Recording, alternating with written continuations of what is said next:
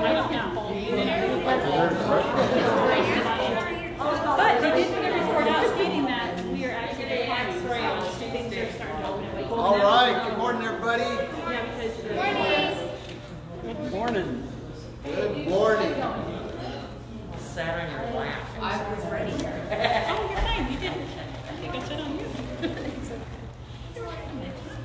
So let's see. Everybody have a bulletin out there? Hope so. Connie's always on top of it, so you should have it. There you go. Briefly, just wanted to remind you again, prayer will be here Tuesday night. Bible studies is not happening until sometime mid-September, probably just after the men's retreat or so. That way I can focus in on that. Prayer always on Wednesdays. I definitely want to focus on the men's retreat. I don't know who sees this, and I'll definitely be probably texting all the guys individually to invite them to the men's retreat. It's going to. The theme is looking whether or not God, are you still there? You know, just like those moments when you don't feel like God is there, and God's quiet. God's like. Feel like you're like not in communication at all. So we're going to talk a little bit about that. I know, I think some folks kind of feel that way with all the COVID stuff. As everybody's distant and not getting together. So it's just like, I don't know. But I think our society is moving past that. I notice more and more people still all congregating together. So, or like here, we're having our Sunday morning protest here. So. As some people are doing. So save the date, September 18th through 20th. Men, pay attention to that, mark it out. That is over weekend, so Friday afternoon through Sunday. So there you go. So hopefully you don't work the weekend and you'll be able to join us. And we're well on our way here. I can't really pan the camera around, but we well painted. All we're doing now is getting ready to change out the carpet. And there you go. So we're moving forward. So good job, Mr. Glassburn. Thank you very much. Thanks everybody that's helped out painting and all those things. There's more painting to do if you want to help. Yeah, there's still a little bit more painting left to do back there in different spots. I think we have the copy room and a few other places that are left to paint. And the door, so I'll get there we go. So, all righty. Anything else going on that we don't know about? All righty. Get a drink of water there. Oh, there's a zucchini. The first one that gets it gets it. There's a what back there? Zucchini. Zucchini. There's a large zucchini back there. There's one. One. So you may have to So we're going to So auction it off. auction off the zucchini. There you go. Get the zucchini. It's a little too big for the two of us. There you go. Slice it up, put it on the barbecue. All right, well, let's pray and dive into God's Word. Father God, we just thank you for this morning. Thank you for your Word and the comfort it brings to us. Lord, I just pray that this morning that you would help us to understand some of these principles, some of the big picture thoughts that we're looking at as we discuss the rapture. Lord, I just pray that you would guide us into understanding and curiosity and humble convictions. And we just ask this in Jesus' name. Amen. All right. We're on our While We Wait series. I called it that again from Luke 21, where Jesus gave a list of things to do and for the end times. And we're on part 3 of talking about the rapture. I think I'll be able to wrap it up next week. Part 4. So today, as we go through it, we're going to be talking about reasons that I am convinced about a pre-trib rapture theory. So far, we've looked at the evidence of that there is a rapture, that such a thing would be, that there's plausibility of that. Looked at Old Testament, New Testament occurrences of that. We went over the top 3 verses. I just read John 14, verse 1 through 3. One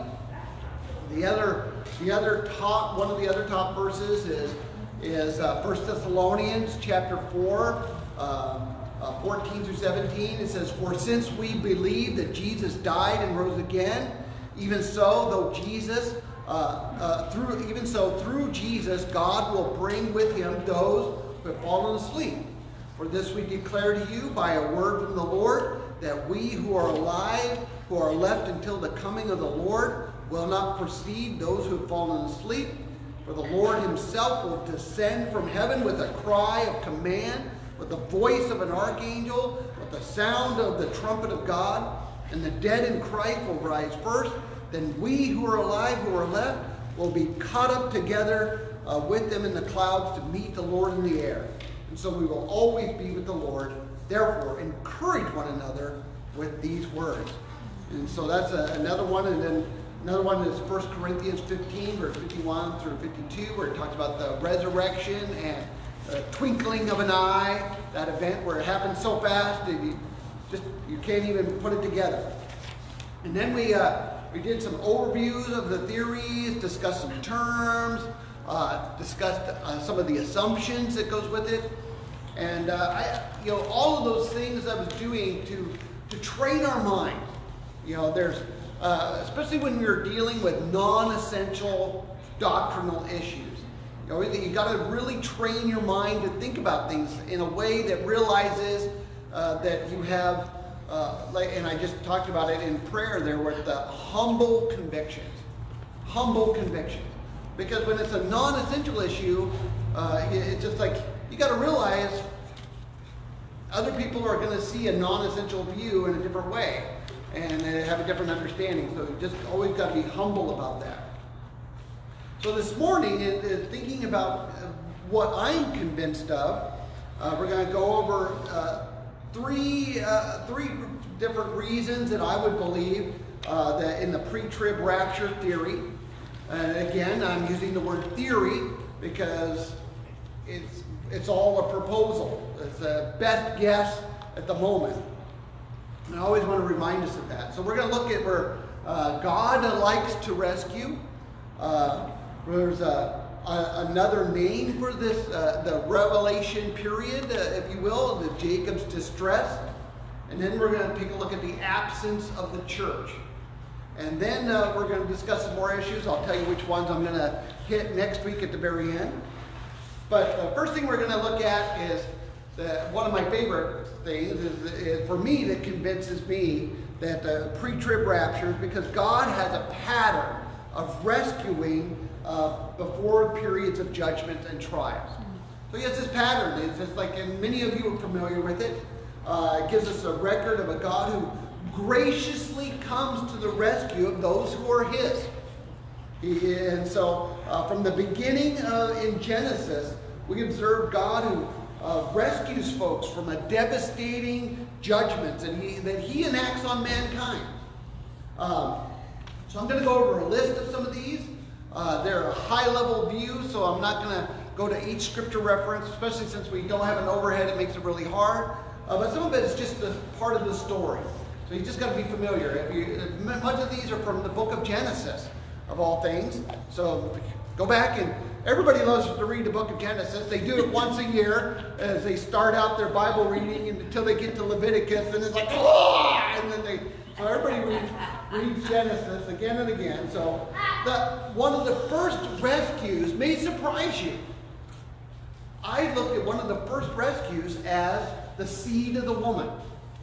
You're like, what are you talking about? Well, when Adam and Eve sinned, God talks to them, and he tells Adam, first he tells the snake, man, you really messed up. And he tells Adam, guess what? Because of what you did, this is what's going to happen. You're going to have to work hard. You're going to be sweating it out. But then he comes to the woman, and he says, it's just like, hey, yeah, you're going to have trouble in childbirth now, but this childbirth has got something going on. And he says, there's going to be a seed from you that will crush Satan. And so that very seed, and you're like, well, Robbie, how does this talk about rescue? Because right from the very beginning, God knew we, humanity, would need rescue. And it would be a gracious rescue. He was going to do it. He could have said, all right, Eve, here's the deal. You're going to give birth to kids. Adam, this is what you're going to have to work your butt off. And now this is the idea. and you have to earn your way to me. He could have said that. But he said, no, I have got a plan already. And I'm going to, from the seed of the woman, somebody's going to come and rescue you. So there it is. He sets the pattern right out the gate. Then, of course, one everybody's familiar with is Noah and his family. Rescued from the worldwide flood. That God said, hey, he's looking around, he's like, man, none of these guys want to do good at all. They're all doing evil all the time. And so he says, that's it. I'm going to have to clean this place up. And he does it with the worldwide bathwater all the way around to wipe everybody out. But he rescues somebody, and he comes to Noah, and he says, Noah, I want you to build this ark. And he gives him instructions. Gives them instructions to do it for 120 years, building it. And so, and the rain had not come down yet, but it was interesting. So he gives him instructions of preparation. And we see that throughout the Bible too. We are always told to prepare. And Noah is told to prepare. And then what's interesting, and I like the idea, is folks are seeing what he's doing. They had 120 years. That's what I always love is it's like, well, sometimes we look, well, it isn't fair. God isn't fair. Not everybody's going to hear the gospel. That's always the thing that people will say, well, God just isn't fair. God is totally fair. He'll reach you if you want to be reached. He will. And here in the 120 years, people were told, hey, it's going to come to an end. It's going to come to an end. They're like, yeah, right, you big weirdo. Just like, hey, that's what's going on. And then what's interesting is, so he prepares, gets all this boat going, but in the end, it was God who rescued them.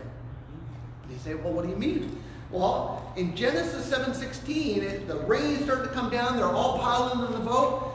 But unlike every other structural engineer, they're like, oh, by the way, who's going to close this door? Like, we got a door. You know, so you always look at the kid. Well, Noah's looking at his kid. Were you all raised in a boat? No. Just like, they're like, God comes and says, as those that entered, male and female of all flesh, went in as God commanded him, and the Lord shut him in.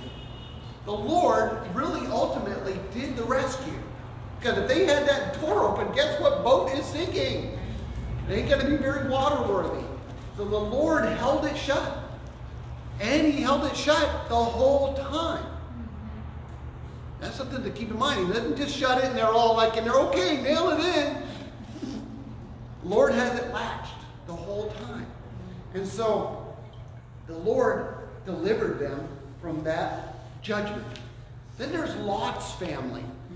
Lot, of course, comes from the story where God promised Abraham that he would save a righteous person from a place that he was going to judge, which was Sodom and Gomorrah. So God had looked down and he says, man, these guys, they're bad. This whole valley, this whole area. And when you think of Sodom and Gomorrah, you have to remember there's more than just, some have suggested more than just 2 cities. There's probably about 5 different cities all in that one area that were getting judgment. And so Abraham finds out about it. He makes a wheel and deal with God and says, God, well, how many people will you save? It's just like, well, I'll save this many. And then he's like, well, God, how about this many? He whittles it right down to where he's like, okay, at least maybe you'll save my nephew down there. And what's interesting is, so God goes down there. He sends a couple of his angels down there to save the day. And what's Lot and family, first they cause this whole stir of trouble down there. But then when they're taking him out, this is interesting. The angels practically have to drag them out of the city. Something we don't keep in mind. It's like, come on, let's go. And they, for the ultimate foot dragger, no, I really like it. In fact, the wife totally turned around. And God cursed her by making her become a pillar of salt. But it's just like they just were so resistant to even want to get out. And that, to me, that's something when I think of a pre-trib rapture, I think of like when God said he's going to catch us out. I know that there's going to be Christians in my mind that are going to be still enamored with this place. Like, I'm going, but Lord, I had so many plans. You know, just like, and that's going to be part of the thinking. It's just there. That's why Jesus constantly had to say, be prepared, stay awake, do these kind of things. And so that's where it also comforts me, where God will rescue even those that are not exactly the most godly people. Because Lot we see his story. He was first camped outside the city, then he gradually works his way in. So he's in the city. In fact, he's one of the city leaders. Kind of questionable there. Then I look at another rescue, really kind of different, and this one was Jacob's family. Jacob's family was rescued by God. And how did he rescue him? Is it some big divine thing, some big picture thing? A little bit more subtle. Kind of painful for one person. You know, he rescued his family through the betrayal of one of the brothers. And that brother was Joseph. Joseph even saw the image. He said, hey, this is what's going on. Family didn't really care for his dreams too much because he's like, hey, look at this. You guys are all going to bow down to me. Like, oh, yeah? That's the way you're going to play it? And the brother's like, man, we got to get rid of this guy. He's just like, he's annoying. And so they did. They betrayed him and sold him off. But everything was all part of God's plan to rescue them in a time of famine when they all would have starved to death. And what's even better is not only was it about rescuing them from starving to death, but God also had a plan of making them a nation. They had to become a people. So that was all part of it. All part of what God was doing. And so there it is, a rescue. Then you could go on and on from there. I think of Israel when they were rescued from Egypt. God came and did the work totally, you know, with that. Then throughout that time, Israel from his enemies, there's time after time where they're like, Lord, they're coming to get us, and they're way bigger than we are. God shows up and does the deed. Does the deed. It's kind of interesting. I don't know if I'm going to get to it or not, but I was talking to Bill. I've been in this study looking at the trumpet. And there was one of the times where in the Bible where it says that the trumpets were instructed to be blown to come to God, ask God to come to aid, which was very interesting. And it's like, and then there was one time, an example where during the civil war of Israel and Judah, where they were fighting, and I believe it was Judah was losing the battle, and the priests blow the horns. And then it says God shows up to win the day. And so truly, God loves to rescue. And to me, that's always encouraging on the big picture for you and I. You know, it's just like, I must always remember, just like, yes, God is going to bring judgment. He's going to judge sin. But for many of us, he judged sin already on the cross. Jesus took our judgment. And so when we believe that, when we trust that he has taken our judgment already, we are rescued. And we have to remember that God loves to rescue us. He's not like, okay, you trusted him on the cross, but well, I'm ready to kick you out anytime now. That's not the way he rolls. He is like, you're in my son now. You're in my family. I love to rescue you. And so, to me, that's one of the reasons I'm convinced about a pre-tribulation rapture event. Well, I'm also convinced of a pre-trib rapture because the 7-year period is about Israel and not the church. All right, so I'm convinced about this. God delivers, but I do know that he also disciplines. Hebrews chapter 12 makes it very clear about discipline. But when we think about the 7-year tribulation, we should wonder, why is it 7 years? Why all the different signs? Why all the Jewish symbology in all of this? Well, in my mind, God rescued Israel, but there was something else going on with his people. God recognized that even though they would be rescued, they would continue their unfaithful relations with their rescuer. So this was going on with Israel, and that, of course, that's why they got in trouble. And this was, what's interesting is they were taken away and taken to Babylon, some taken to Assyria. They were all dispersed. And but there was going to be a time that would be coming. And what's interesting is Jeremiah foretold this in Jeremiah chapter 30, and he called it a time called Jacob's distress. Jacob's distress. Now, the reason I focus in on that is because he didn't call it the church's distress. He didn't call it the saints' distress. He didn't call it the elders' distress. He called it Jacob's distress. So it was this time, and of course Jacob, anybody that's read their Bible, read Genesis, what did Jacob name? He got given a new name. What was it? Israel. And so this is about Israel's distress. And so it's interesting, in chapter 30 of Jeremiah, he actually goes over the restoration of Israel. And so part of this whole event that I see is all about them. Jeremiah 30 verse 7 is where we get this phrase from. Where it says, alas, or gee. It's like, that day is so great, there is none like it. It is a time of distress for Jacob, yet he shall be saved out of it. And so it's aiming at them in my mind. That's where it says, I'm convinced it's aiming at that group, the Israel group. And that day, of course, is the 70th week of Daniel. We talked about that at the very beginning, kind of kicked this off at Luke 21 to really try to bring that focus. And you'll see that I come back to it. So I encourage you, go back to Daniel chapter 9 all the time. Verse 24 through 27. Really get a good grasp of that. Because that's a timeline that God's given us. It was, remember, Daniel was seeking prayer. He's like, he was in Babylon. The 70th year was showing up because they were saying, hey, you're going to go there for 70 years. 70 years is coming and it looks like it's going.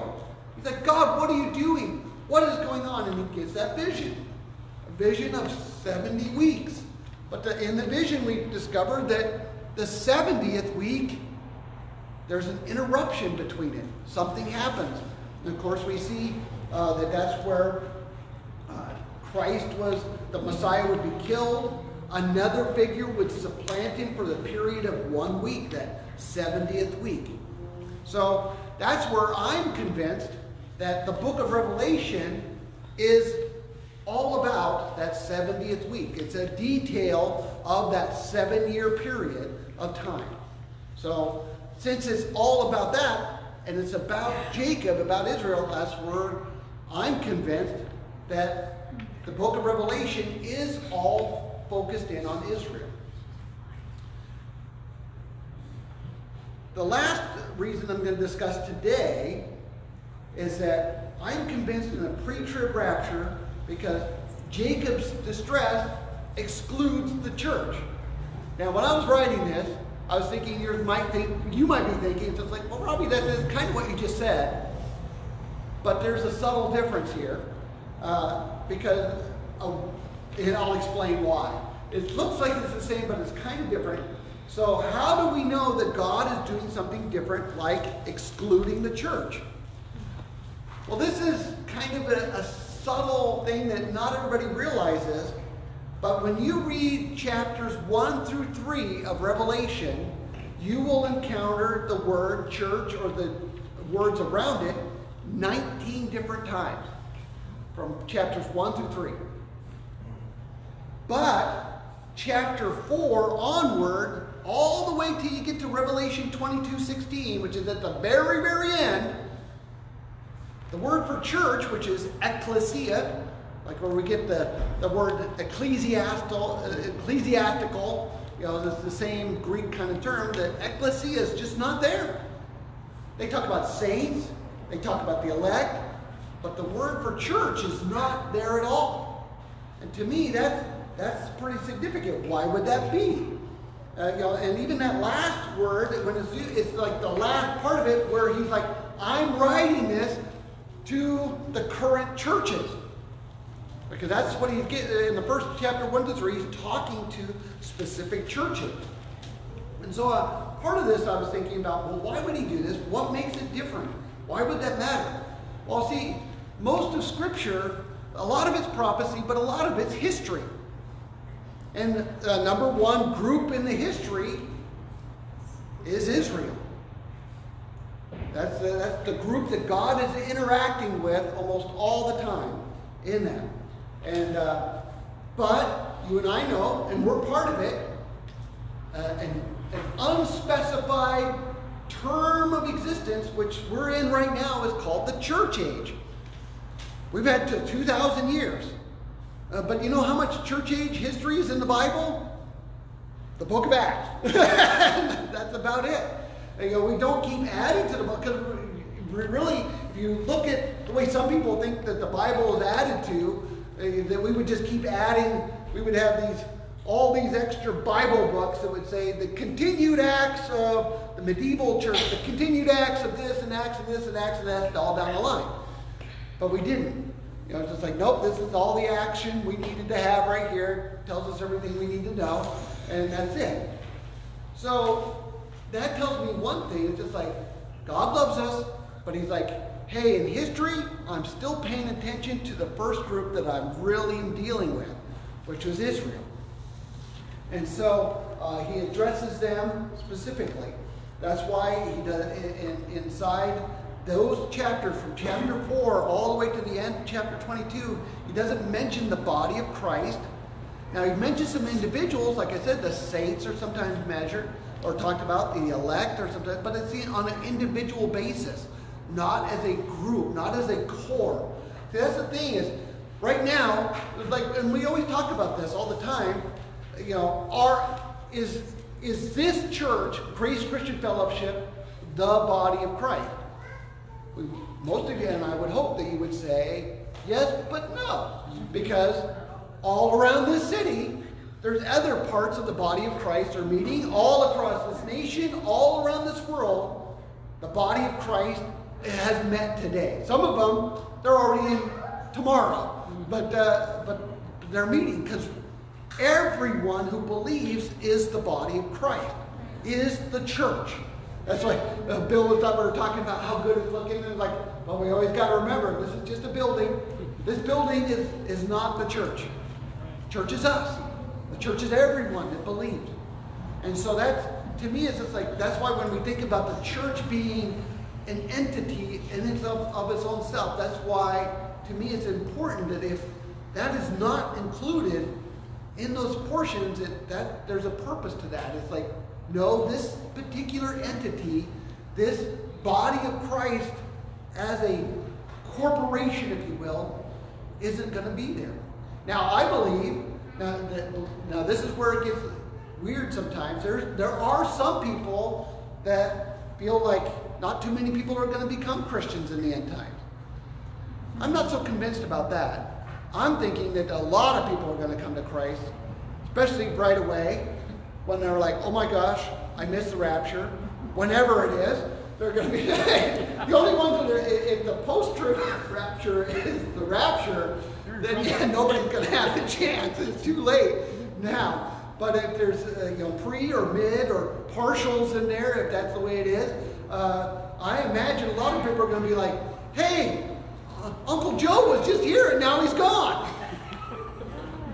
And then so what's going on? And so people are going to be wondering. I think about at home leaving that little packet of papers, like if this happens, if a worldwide disappearance of people happen, this is what happened, to help people understand.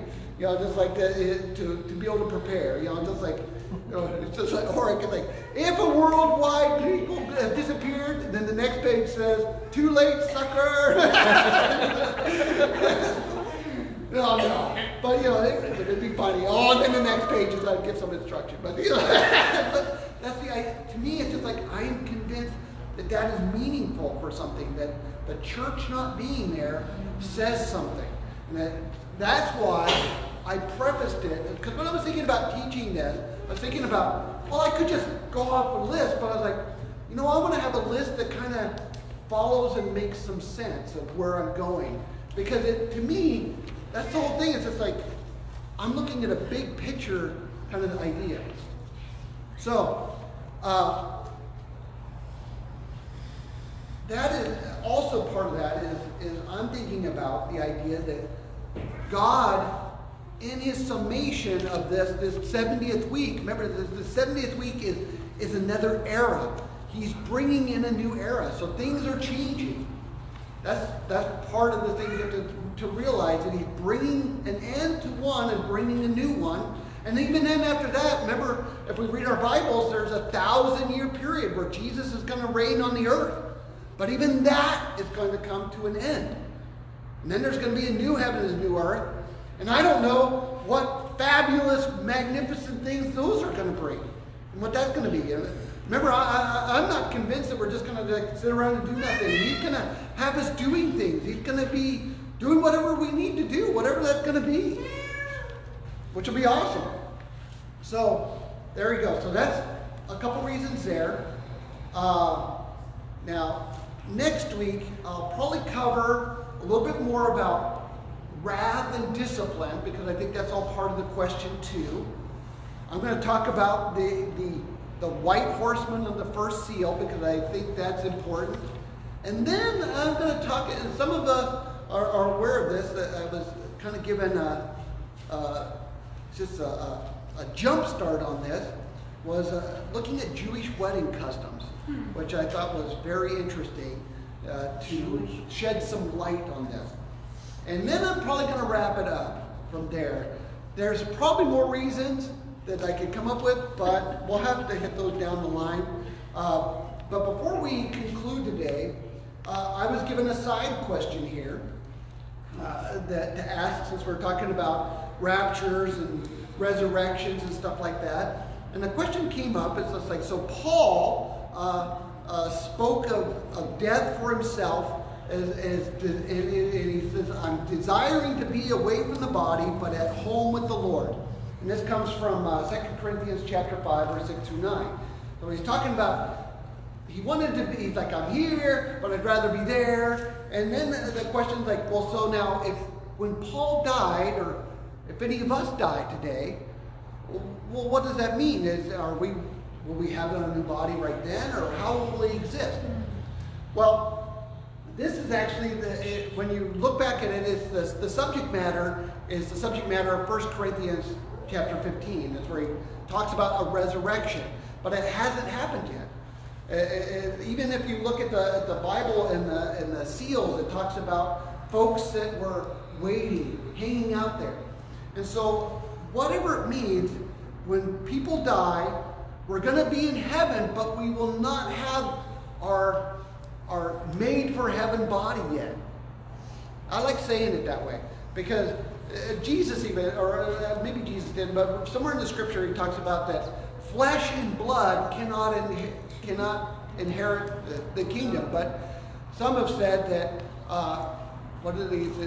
flesh and bone. So some have suggested that phrase, flesh and bone, is like a different body.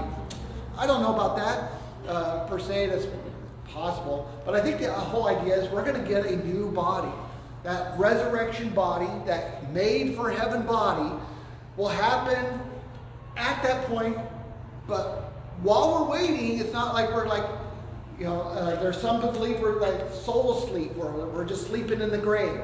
No, our bodies are wherever the particles of our body might be, because some people got blown up. It's just like, how would they come back? Well, God knows exactly how to bring them back. So I've never been worried about that. Just like, so it says everybody's got somewhere where they're at. It's been decomposed and wiped out. And so God will bring them back at that time. And so I hope that answers the question. So yeah, you're going to have a different kind of body, a spirit body, but you're not haunting anybody. None of that action. Just like not down on that. So So in conclusion this week, you've noticed a lot of my phrases, I've been trying to, as I said earlier, talk about my convictions, what I'm convinced in. And what I want to encourage you today with is, what are you convinced about in this subject? Not necessarily that you're going to agree with me, but are you being convinced? Are you being convinced about something? Because when one is convinced, one develops convictions. So I want you to develop convictions, because if you don't have convictions, then you're not convinced. That's the truth of it. And I want you to be convinced. As I said, not necessarily always agreeing with me, but I want you to study the Word. Become convinced. I definitely want you to become convinced of essential things. There's some things that Christianity rises and falls on. Who Jesus is, what we think about the Bible, what we think about salvation. There's things there that are essential. And there's some things that are not essential, kind of periphery stuff. But in all of that, every one of you should become convinced about something. Like I said, on the non-essentials, we may not see things eye to eye, but at least become convinced about it. That way, because when you get convinced and get convictions, your convictions will guide you. Your convictions will guide you. Father God, we just thank you for the truth of your word. Thank you for the big picture stories that you've given us in there that tells us, I think, about your character, how you rescue us. Your big picture stories of Israel and the church, and I think distinctions that are there, because how you're working with us and them, and your plan that you have made. And I realize even one of the things that I talked about, like I think is part of Israel, and the Lord's reminding me, is that God made Israel a lot of promises, a lot of specific promises. And so I think they're going to come true. I think God's good for his word to make those promises happen. So I think he didn't make those for us, the church. He made them for them. And so, Lord, and that's okay. Personally, as a Gentile, I'm just really stoked that you invited us to become your kids too. And so, Lord, I just praise you for that. And I pray, Father, for all of us today and those around us, family and friends, Father. I pray that they would become convinced about Jesus Christ, who he is and what he has done, and faith in him. So we ask this, Lord. We ask this humbly in you. Amen. Let's stand and worship the Lord. Sing it.